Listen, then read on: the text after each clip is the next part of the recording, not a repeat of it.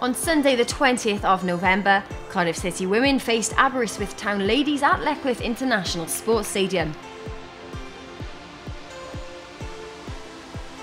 After 7 minutes of play, Kanisha Underdown fizzed a shot just wide of the post following a layoff from Shannon Evans.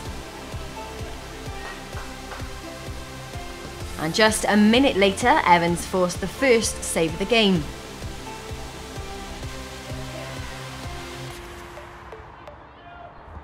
The visitors were then unlucky not to take the lead, striking the post with an effort from the edge of the area,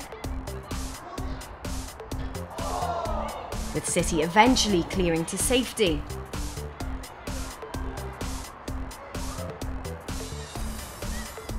Aberystwyth looked threatening again soon after when a dangerous cross and a golden opportunity for the away side to take the lead was volleyed well over. 32 minutes gone, Alicia Davis created a chance for herself with a smart turn and fine display of skill, but fired her shot straight at the keeper.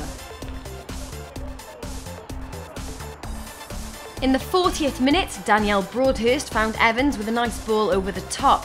Evans beating her marker before cutting back to Broadhurst on the edge of the area, striking with her first touch and firing past their wayside stopper for 1-0.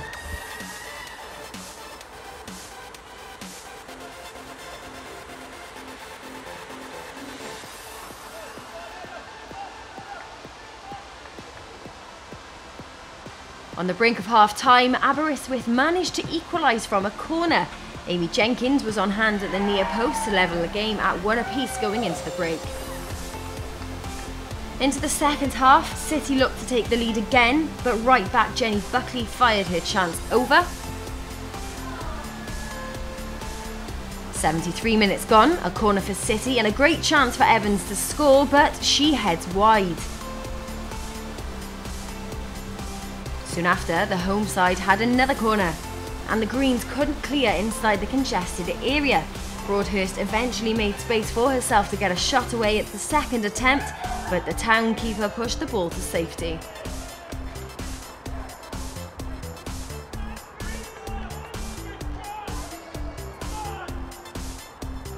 And that was the last chance of the game. The score ending, Cardiff City women 1, Aberystwyth Town ladies 1. The Bluebirds are away to Cardiff Met next in the League Cup on the 4th of December.